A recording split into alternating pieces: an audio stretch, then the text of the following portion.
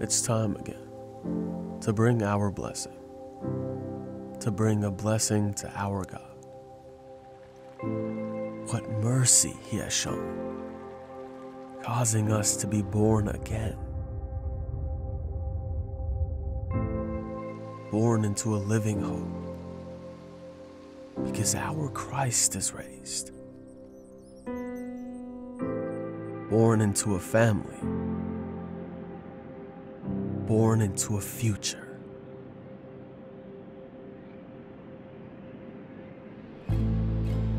Treasure endless and unfading, held in heaven's hands, hands that guard our hearts, hearts that trust in God, convinced that He will save us, confident He will show Himself. We stand now rejoicing, even in the trial. Our fire-tested faith grows hot, bringing glory to our God. We have never seen Him, and still we love Him. We don't see Him now, and still we rejoice. Joy without words, joy full of glory. We are being saved, have been saved, will be saved. We bring a blessing now to the Father of our Savior, our one and living hope. Good morning. Welcome to North Shore Fellowship. We are so glad that you decided to join us this morning as we come together to praise the Lord and to survey the text of His Word. Let's bow our hearts. Father, we are grateful, Father, for all that you're doing in our lives. We ask that you would bless our time together this morning, that you would encourage us, that we would be inspired, and that we would be bold, Lord, and courageous to face the days ahead. Go before us, for we ask it in your mighty name. And we all say together as a church, Amen.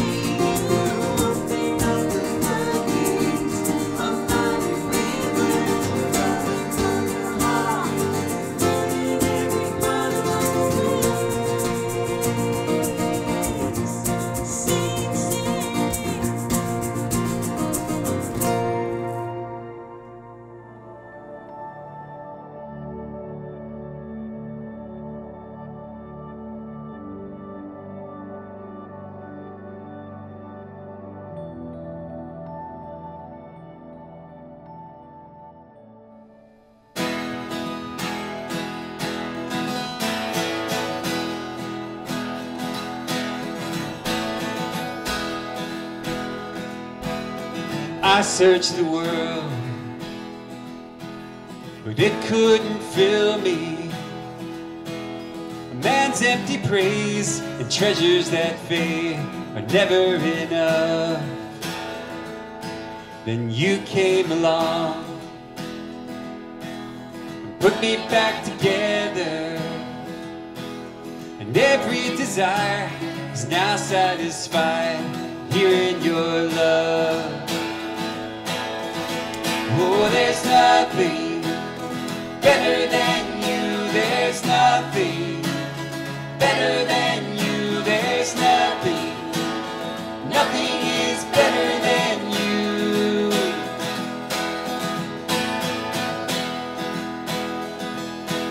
And I'm not afraid to show you my weakness, my failures and flaws. Lord, you've seen them all. You still call me friend. 'Cause the God of the mountain is the God of the valley, and there's not a place your mercy and grace won't find me again. Oh, Lord, there's nothing better than you. There's nothing better than you. There's nothing. Nothing is better than you. Oh, there's nothing better than you. There's nothing better than you. Lord, there's nothing. Nothing is better than you.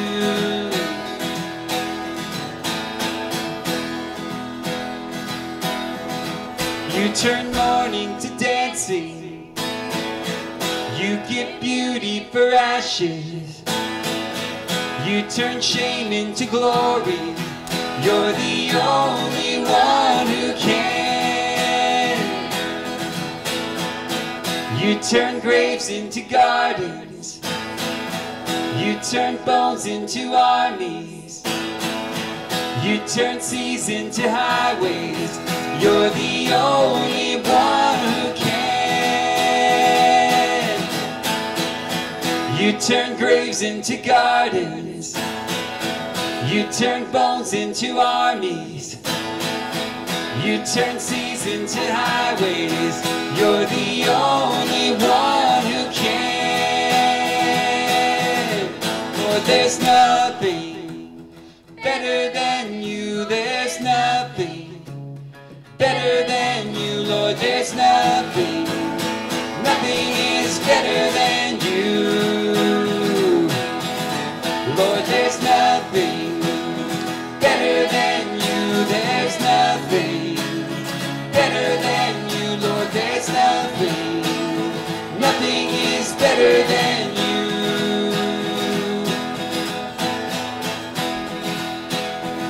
Nothing is better than you.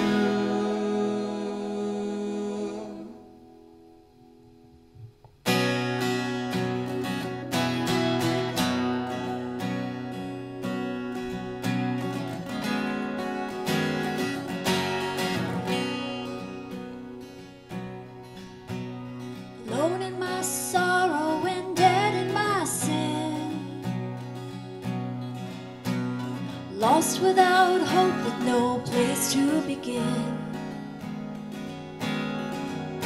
Your love made a way to let mercy come in.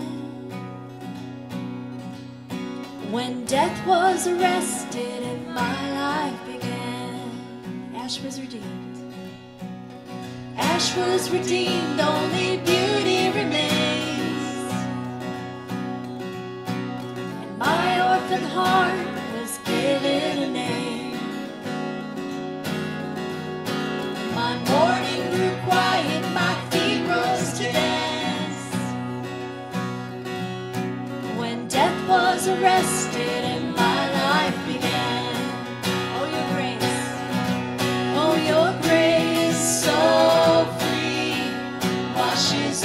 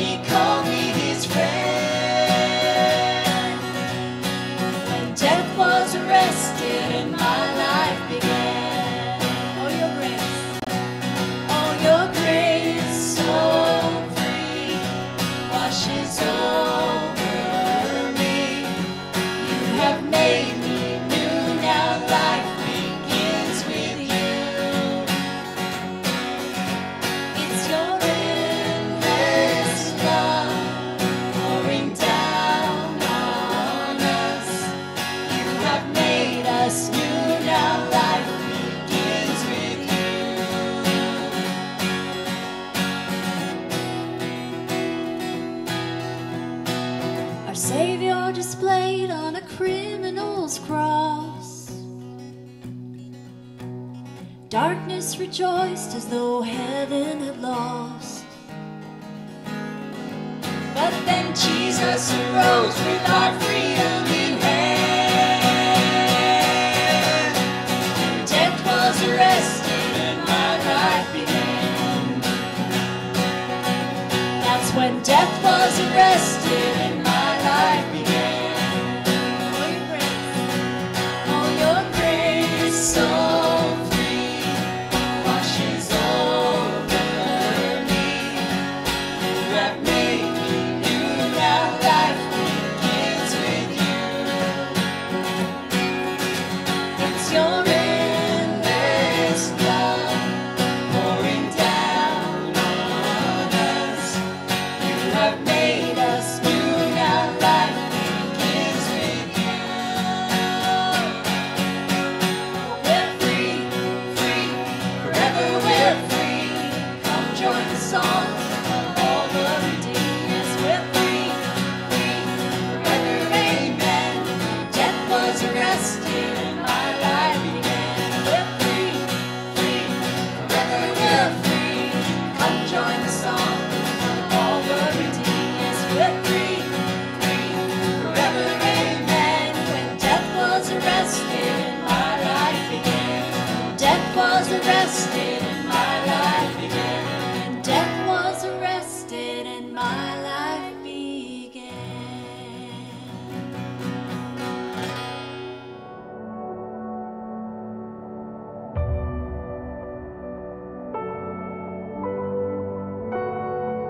Good morning. Great to be with you. Wonderful to have you here, joining us for our regular Sunday service in times that are anything but regular. Hey, I want to take you through the menu of items that are going on this week, just so you know everything that's happening. First thing we want to make sure you're aware of is that all of the videos for the sermons are posted weekly on our website, northshorenj.org. At noon today, our youth group, that's 11 years old and up, will be meeting on Zoom. And at 12:30, the late service watch party will be going on Facebook. On Wednesday, we go live. We have Wednesday Worship in the Word, which is live with Pastor Raphael and his family. That's at 7 p.m. on Facebook Live. On Thursday, the men's ministry will be meeting with Don Hearn. They're also on Zoom, and that'll be at 7:30 p.m. Well, that takes us right back to next Sunday. We want to make sure you're aware of the 3 things that go on before this broadcast, all on Zoom. At 10 a.m., we have our pre-service prayer meeting, and everyone is welcome to join us for that. At 9:30 in the morning, we have the kids ministry. Now, this is for 5 to 10-year-olds, and that's on Zoom. And then at 10:15 for the younger kids, we have another Zoom call, and that's pre-K through kindergarten, basically 5 years old and under. And then, of course, at 10:30 is our regular Sunday service, which you can see on Facebook Premiere or on YouTube Premiere. We are sending information out all the time. Melissa and everybody is just getting it out there. Places to look. Check our website. There's all kinds of things posted there. Check our Facebook page. There are invites and links there too. Check your email. You should be seeing a lot of the information coming through there. If you're in need of this information or you have some information that you want to give to us, just use our email at info@northshorenj.org. Hey, in these non-regular times, do your very best to stay safe, stay home, and stay connected. May God bless you all. Well, during this next song, we're going to take our offering. We want to remind you that if you go to the website, you can get details on how to send donations in via the mail. You can do it online. You can also do it by text. If you want to text, you would use the number 732-655-8389 and just simply text the amount and the word give. A link will come back to you that allows you to establish your account, give all the details on that, and you're all set to go. If you are using the text system and you need to change something, an address has changed or something along those lines, use exactly the same number, but you text the word edit. You'll get a link, and that will allow you to change any of the information that needs to be taken care of. We do want to say thank you to all of you that are being faithful in your tithes and offerings. It's terrific to see the funds still coming in. And please know that these funds are used to get the gospel message out. And I can't think of a more important time in the history of our nation to get the gospel message out. Please pray with me. Dear Heavenly Father, Lord, we come into your presence and we do say thank you. Thank you, Father, that you are with us. Thank you, Father, that you watch over us. Thank you, Father, that you have given us a hope and a salvation. Father, we thank you that you give so much to us that we can give a small portion back to you. And Lord, we ask that you would simply take this money and that you would use it as you see fit. See it that your gospel message gets out, that your hands reach out to the people on this earth, that your kingdom is built here. Thank you for including us in your plan and giving us just that little bit that we can give back to you. So Father, we thank you, we praise you, and we love you. It is in Jesus' name that we pray. Amen.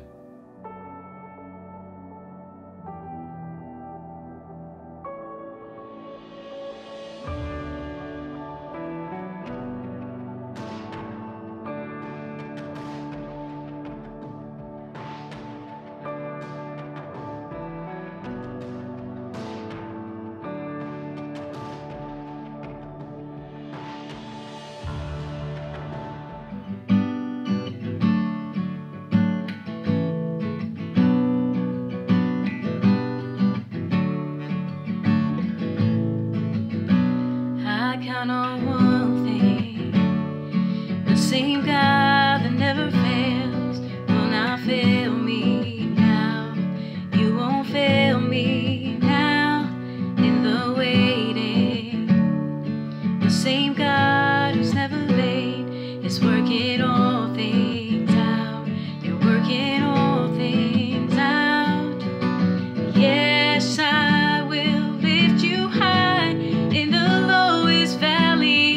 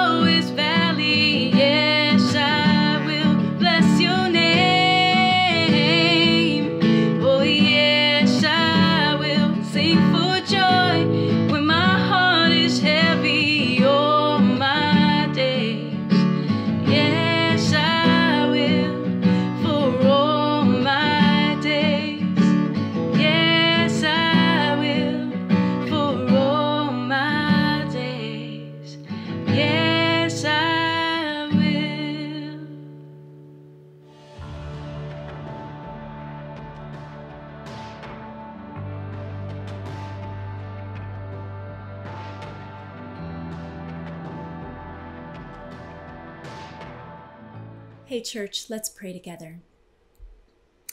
God, we are so thankful for your nearness to us during this time.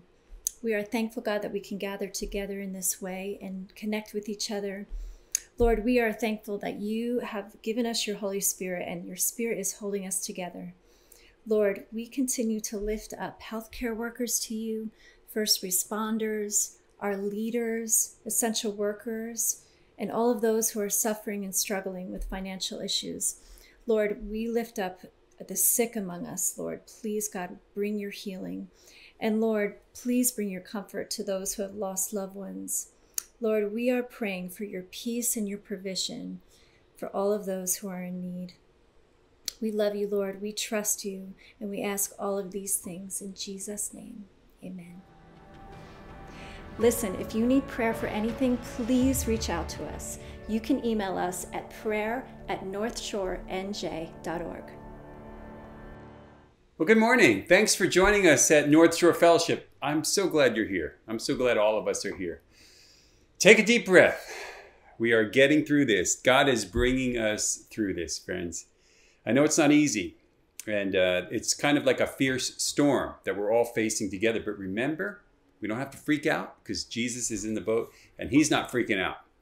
And I just want to thank you for being here. And I also want to send a special thank you to some of the folks that are working really hard, particularly medical personnel and hospital personnel who are right there on the front lines, taking care of the sick, handling the details of hospital administration. So thank you for that. Also for retail and delivery workers, we get what we need without you guys, and we so appreciate it. And then also first responders, of which there are many, and you guys have to be ready and have to respond to emergencies regardless of circumstances. And I am glad that you are doing what you're doing, and very grateful for everyone else who's out there working. Thank you. Also want to thank you, North Shore Fellowship, for being faithful in this time with your giving, with your tithes and offerings. You know, we are all about the work that God has given us, and it actually has been expanding through this pandemic, and God's given us more to do, but you're giving through text and email and through online giving. Thank you. Please continue that.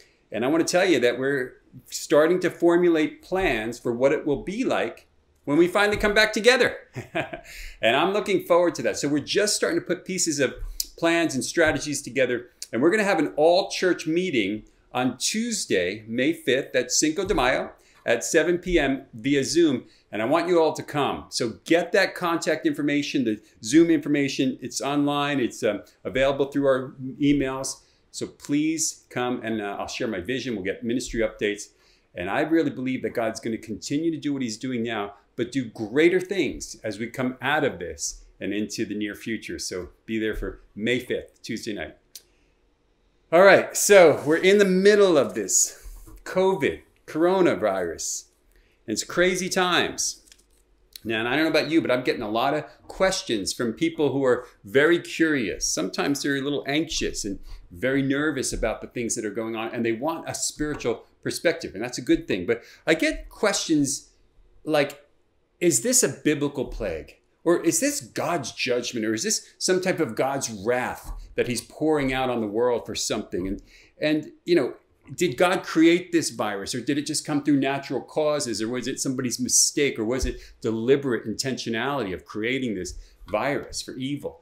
And I don't have all the answers, but these are all good questions because it is predicated on the fact that God is involved somehow. And I want to tell you, that's one question I can answer is, yes, God is involved in everything that we do. Remember, nothing happens unless God makes it happen or lets it happen. So in his sovereignty, in his ultimate wisdom, he has allowed this to happen or perhaps made it happen. Now, coronavirus, COVID-19, regardless of what you think about that, it didn't catch God by surprise. In other words, it wasn't like a big whoops, and he wasn't powerless to prevent it. He is still on the throne, and he is sovereign. Now, this is hard to understand, especially for those of you who have lost loved ones or you have friends or family that are sick. I know it's really hard to understand. How is God involved? Now, these are questions that have prevailed through history. They're called questions of theodicy. Theodicy. How could God allow good and evil to take place? And why? How could they both exist? And once again, we don't know God's mind. We don't have an inside track onto what God is thinking for every decision that he makes. In fact, in Scripture, we see disclaimers throughout Scripture that say, you are not going to be able to figure out the mind of God. You don't know his ways. But we do know Scripture. And there's a lot about God in the Scripture. And so when we look to Scripture, we get to know about God. And let me just take you through some Scripture. Like Romans 11, 33 and 34. It says this, "Oh, the depths of the riches of the wisdom and knowledge of God. How unsearchable his judgments and his paths beyond tracing out. Who has known the mind of the Lord, or who has been his counselor?" Obviously, it's a rhetorical question. No one knows the mind of the Lord. And there's no one that God goes to for counseling. Isaiah 55, 8 and 9, it says this, "For my thoughts are not your thoughts, neither are your ways my ways, declares the Lord. As the heavens are higher than the earth, so are my ways higher than your ways, and my thoughts than your thoughts." You see, we cannot fully know the mind of the Lord. We can't know his thoughts. We can't know what drives his thinking. But we do know about God, as I said, through Scripture. And we see him demonstrate through Scripture his will. His will. You see, in theology, God's will is described in several different ways. And it's like a spectrum of different descriptions about God's will, from his decorative will, the things that he decreed will come to pass, to his permissive will on the other end of the spectrum, the things that he permits to take place. And all of these are consistent with his sovereignty. What's his sovereignty? Is that he is God. His purposes will be achieved because they are his will. God's will be done. In other words, he allows, you get this, he allows ungodliness to take place sometimes to ultimately bring about his will. I know it sounds strange, but we see it in Scripture. Look at the story of Joseph. If you don't know, the story of Joseph and his brothers is in Genesis. And Joseph was maligned by his brothers who were so jealous of him. In fact, his jealous brothers decided they're going to just kill him and throw him in a pit. Instead, they lightened up a little bit and they decided to sell him into slavery and then go back to their dad who favored him and say, "Oh, he died." Now, it doesn't get much more evil than that. We'll pick it up in Genesis 50 and listen to what Joseph says about that whole ordeal based on what we just talked about. Genesis 50, 20. "But as for you, you meant evil against me, but God meant it for good, in order to bring it about as it is this day, to save many people alive." You see, you meant evil, and God allowed you to do this evil against me, Joseph says, in order to bring about good to save people. Wow. And that's interesting for Joseph to say, but what about COVID-19? How does that relate to what we're experiencing today? Because we can clearly see that God allowed this to take place. He could have stopped it. He didn't yet. He could still. He's God. He could do whatever he wants. But is it a biblical plague? Is this God's judgment? Is this some type of wrath or punishment that God is pounding upon the world for some reason?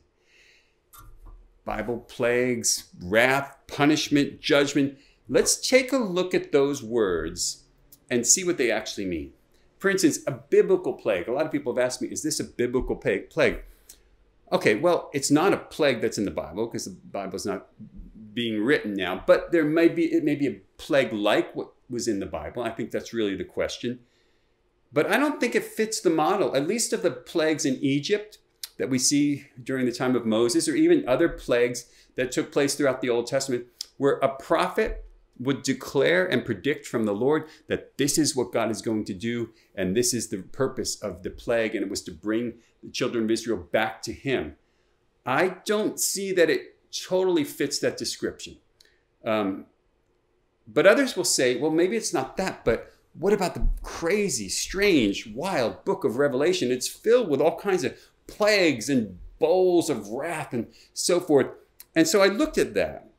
Now, in Revelation 6, we see something take place, And that's where the four seals are broken and the horsemen are released on the earth. And the one horse, the fourth horse, is actually the pale horse. And his rider brings forth death in many ways. And in this case, the fourth horse in Revelation 6 brings forth famine and sword and wild beasts and plagues. However, a quarter of the population of the world dies as a result. Now, unless this thing gets really worse, really worse, really bad, it won't even compare to some plagues that have gone on 100 years ago. And it won't be compared to the loss of life that was experienced during the Holocaust. So if those were not fulfillment of Revelation 6, then this probably is not. Some people may think it is, but most don't think it is. But later in the book of Revelation, we see more plagues being poured out. And that's when the bowls of wrath are poured out. That's Revelation 15 and 16. And once again, it doesn't fit the eschatological timeline because this is after the beast is established. And so I don't see the coronavirus, in my mind, through my study of scriptures, and most people concur, as a fulfillment of an apocalyptic plague. So if it's not that, then what is it? Well, I suppose we could still look at whether or not this is God's judgment or wrath or some type of punishment. And you look at those things, those words like God's judgment or his wrath or punishment. They're scary words, but I think we need to look at them because they are real words that we see in the Bible. You see God's judgment that shows up from time to time. And there's many uses of this word, judgment, in the Bible for this, in this type of situation. It's based on the Hebrew word mishpat. And that's the same word, really. It's judgment. It's also used for, in many cases, for judgment, justice. So judgment, justice, mishpat in Hebrew. And what is justice? Justice is basically to set things right. If God executes judgment or justice, he's basically putting things right that were wrong, okay? So you think about like our Supreme Court. We have Supreme Court justices, and what they do is they interpret the law and they bring forth a judgment to set right which is wrong according to the law. Now, if this is judgment from God, if this is judgment from God, we know it's a matter of setting things right. That's the purpose. It's called rectitude, making that which is wrong back to being right. You know, a lot of people look at God's judgment as God just gets madder and madder and madder, and then he loses his temper and just starts throwing fireballs at the earth. You know, this is not what is taking place. This is not God's judgment. God's judgment is basically making that which is wrong, making that which is incorrect, making that which is imbalanced back to balance, back to right, and back to correct. But there are other words that are applied in situations that seem like there's wrath and God's judgment upon the earth. Like, for instance, punishment. We look at the word punishment. Now, punishment and wrath are oftentimes based on the same word. There's a complex array of words for these two phrases throughout the Old Testament. So they're not as close as we saw with mishpat, but they are close. So in many instances in the Old Testament, the writer will use the word punishment or wrath. And it's usually to bring consequence because of disobedience and bring back correction, bringing about justice like we saw before, making things right. So let's look at COVID-19. If God were to use COVID-19, this coronavirus, as punishment to bring about justice on the earth, why would he do it?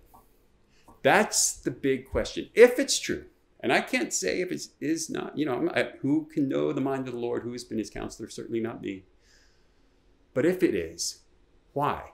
Why would he do it? What would motivate him to stop us in our tracks, to make us slow down, to return to a simpler life, to focus on what and who is important in our life, instead of allowing us to pursue this maddening, endless pursuit of comfort and happiness and pleasure, full bore all the time, every day, 24/7?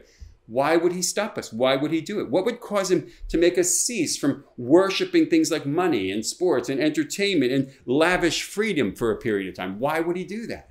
Why? You know, he's supposed to be a good father.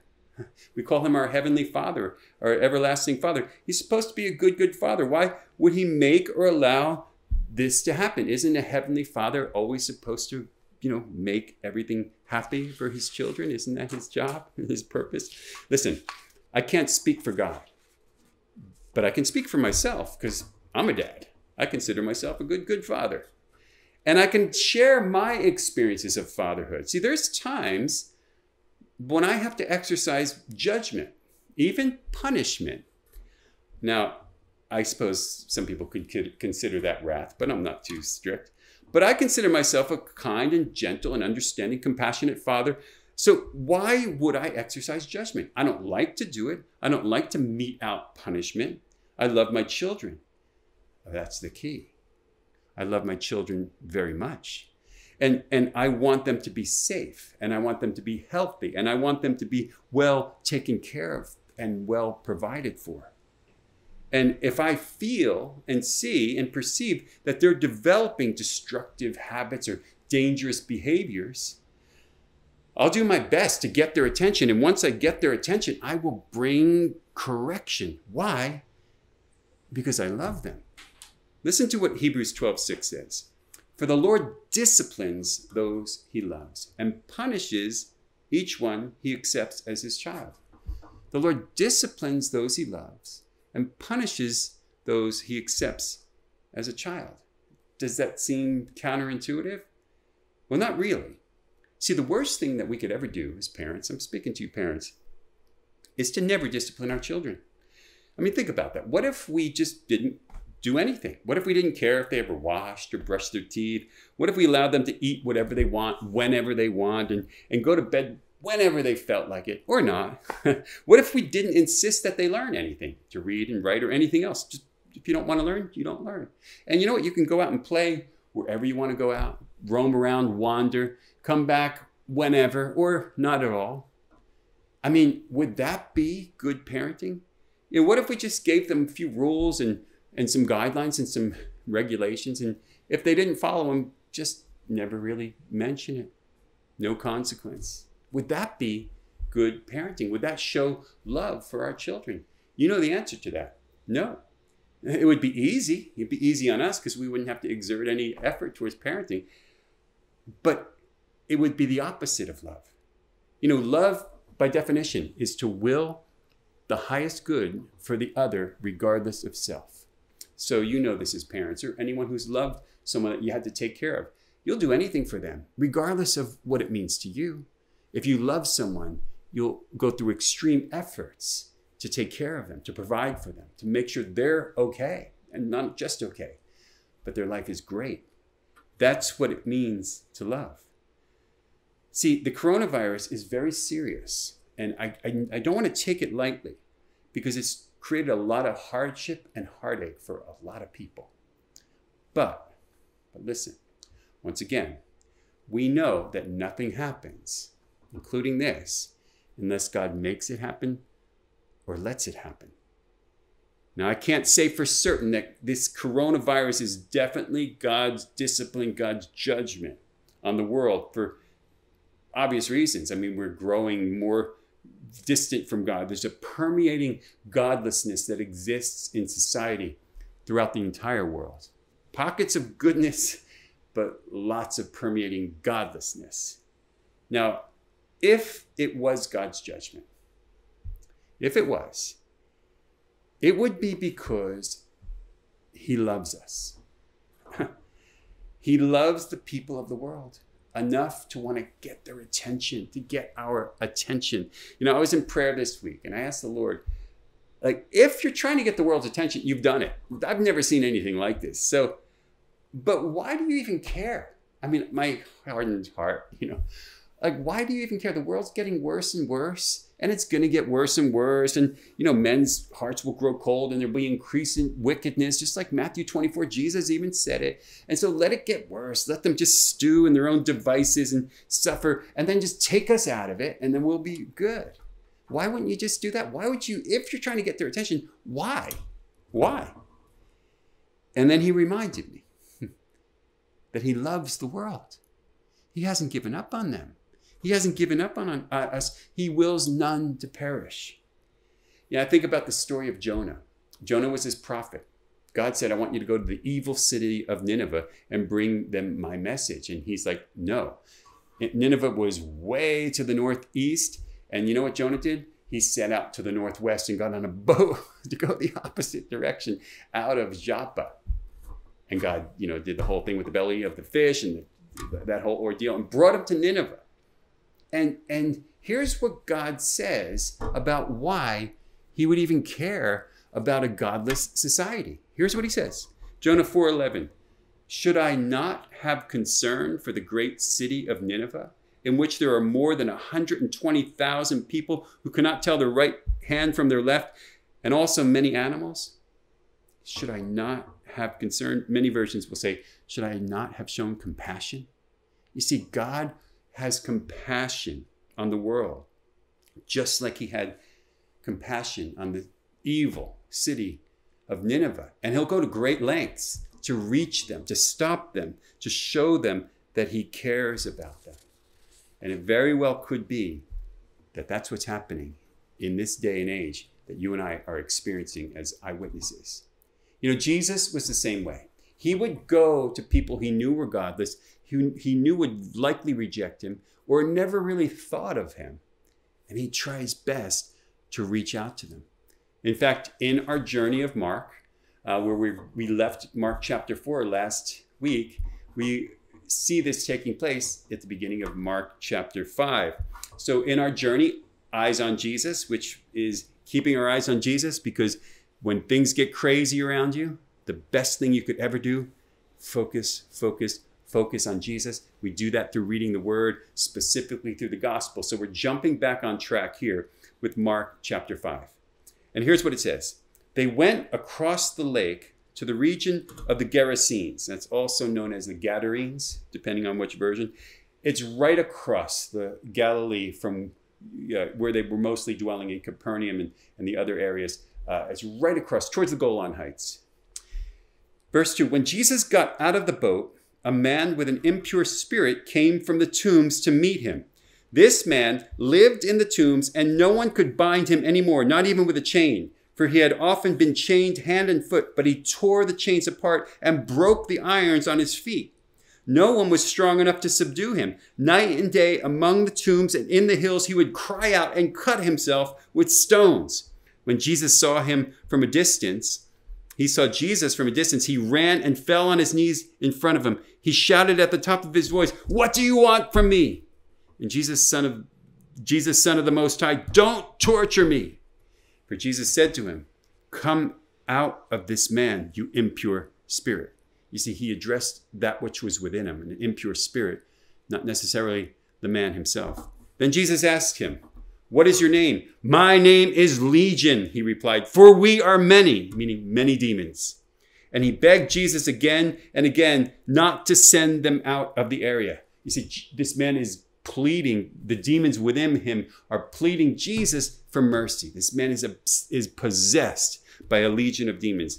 Verse 11, a large herd of pigs was feeding on the nearby hillside. The demons begged Jesus, send us among the pigs, allow us to go into them. He gave them permission, and the impure spirits came out and went into the pigs. The herd, about 2,000 in number, rushed down the steep bank into the lake and were drowned. Those tending the pigs ran off and reported this in the town and countryside, and the people went out to see what had happened.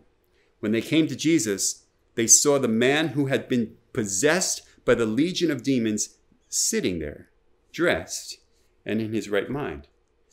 And they were afraid. Those who had seen it told the people what had happened in the demon-possessed man and told them about the pigs as well. And then the people began to plead with Jesus to leave their region. Wow, what a story. You see, this is right after the whole thing where they got in the boat and they were crossing over and Jesus was sleeping in the boat and the fierce storm came and Jesus calmed the water and they continued on the journey. And this is what happened when they got to the other side. Now, the reason Jesus got into the boat in the first place was likely because he knew what he was about to do in the Gadarenes. And when these apostles saw this crazy demon-possessed man, it was probably like, it was probably pale. That storm that they experienced probably paled in comparison to this man who's breaking chains, breaking iron, cutting himself, living amongst the tombs, shouting out to Jesus, filled with a legion of demons. Now, this is in a Gentile city. Clearly, we know this because of what? Oink, oink. There's pigs. No pigs in any of the Jewish towns and cities Jesus has been in. This is a city that's part of the Decapolis, which is a series of 10 Roman cities that people would travel to one to the next as they went through the Roman region. And this is Gadarenes or Gerasenes, depending on what version you're reading. And there's a legion of demons inside this man. And Jesus shows something. And this is really important for spiritual warfare. He shows that he has authority over the demonic. They were begging Jesus for mercy. He shows that these demons could not do whatever they wanted. They were subject to Jesus' authority. We read in James 2:19 that demons tremble at the thought of the one true God. They're afraid of us as we are filled with the Spirit of God. Jesus did have a dialogue with this demonic legion, and he permitted them, gave them permission to enter into a herd of 2,000 pigs at their request. So this shows something, doesn't it? It shows God's judgment on these demons. It also shows his permissive will. Was it God's decorative will that these pigs be filled with demons? I'm not necessarily sure I would say that, but there's a permissive will in play here as well. As a result of this action, Jesus permitting this to take place, this little village of Gadarenes turned into a place where there was a crazy wild man to a place where there's 2,000 demon-possessed pigs running around. I'm not sure which is worse. Eventually, the pigs ran off a cliff and they ended up drowning in the lake. Okay, hopefully well on the other side of the lake where the Jewish guys were fishing. Very much so. So these 2,000 pigs are gone. The townspeople finally get there. They hear about the commotion that took place. They may have seen some floating pork corpses in the water. But Mark 5:15 says this.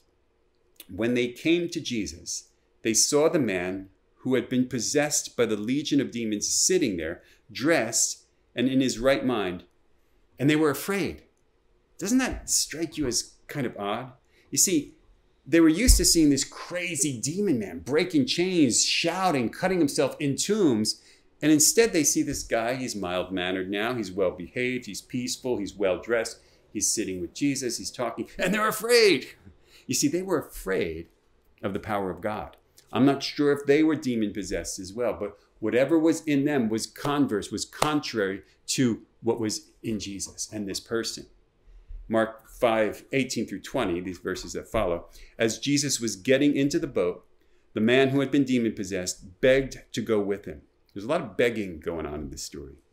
Jesus did not let him, but said, "Go home to your own people and tell them how much the Lord has done for you and how he has had mercy on you." So the man went away and began to tell in the Decapolis, those 10 cities, how much Jesus had done for him. And all the people were amazed. I would be too. All the people were amazed. You see, he wanted to go with Jesus. And Jesus wasn't rejecting him. He was commissioning him. Now, this is not a rejection. It's a commission. It's to go and tell. It's what Jesus wanted him to do.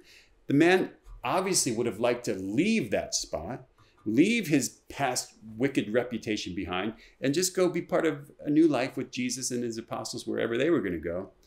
But that is not what Jesus intended for him.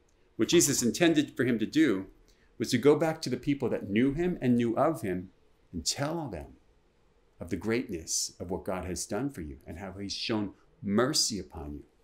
And he did that. And he went around sharing his shining testimony, and people were amazed. Wow. You know, sometimes as Christians, we want to disassociate ourselves with the people in our past. Now, it's important to do that for people that are toxic, people that are detriment to our sometimes our early Christians' fragile faith. But there comes a time where those people are our field of harvest. Those are our vineyard to work. That's our herd of sheep to lead and to share the good things of God. And I believe that sometimes disassociating and hiding from them is the wrong thing to do. I believe God wants us to go and tell of the great things that God has done for us. You know what? In this time, in this lockdown, it's hard to go and tell anything to anybody because nobody's seeing each other. But you know what? We are. We're giving glimpses of our life to each other that never took place before. People are looking into your videos, what you're looking at online. I mean, I know social media is kind of taking preeminence. It's probably the time for that if there ever was one. But in that, you could share what's the good news of the gospel in your life, a regenerated life. I'm just like you. I have friends from high school and college and others, people of the past that I'm back in touch with. I'm glad to be. I'm glad to tell them of the good things that God is doing in my life and offer that to them in their life as well. I hope that you're doing that. You know, we can share our testimony through emails, through social media. We can share online more than ever before. You can invite people to church from all around the world, and all they have to do is exactly what you did this morning. And hopefully they can hear of the good news of God and how he loves them and wants to reconcile them into a relationship with him through Jesus, our Savior. Our friend Dylan, he asked me if he could do a song for Seabright Acoustic Cafe video. We were putting some stuff together, and he did a testimony in a song. His testimony was fantastic. His song was brilliant. He shared that, and hundreds of friends, some old friends that knew him in the past, are responding and getting back in touch and hearing the good news. That is what I'm talking about. Share your shining testimony with people who desperately need to hear it. And that's really what we're doing here. Our church gets regular visitors now from people all over the world, simply because someone invited them, simply because someone said, I've found some good news, and I just want to share it with you. There's nothing offensive, there's nothing invasive about that. So I see this whole thing as not a big mistake. I'm not willing to say God is judging the world because of such and such, but I do know this, that he doesn't do anything arbitrarily. God is not arbitrary. Everything has intent. Everything has purpose. There's no coincidences. And I've seen great things happening. I see God bringing people out of the darkness into his marvelous light because of what's being squeezed out of us because of COVID-19. So the message today, don't give up on others because God has not given up on them. He loves the world and he wants the world to be reconciled to him. So it could be that he allowed this disruption to happen so that more people would stop and listen and seek him and be saved. And if that's true, let's all be part of that plan. God bless you.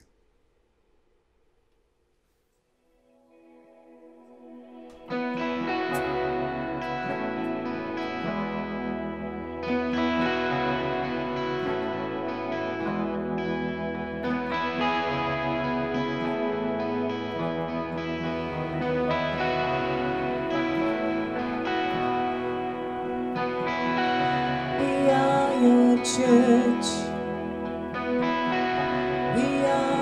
Sons and daughters, we've gathered here to meet with you.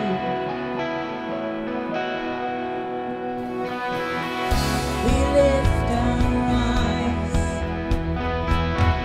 we lay our hearts before you, expectant here for you to move.